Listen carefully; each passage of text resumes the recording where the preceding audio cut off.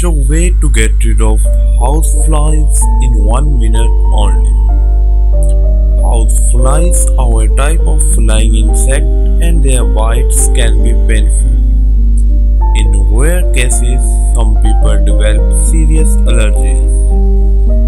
Now I tell you 3 easy remedies to get rid of houseflies. Number 1 is use salt and turmeric. It is very effective. Sprinkle salt and turmeric on your kitchen slab to drive away flies. It is very helpful to get rid of houseflies. Number 2 is pepper and salt. You can do just boil 2 cups of water and add salt and pepper to it. Cool and put it in a spray. It drives away flies as well as mosquitoes effectively. Number 3 and last is ginger.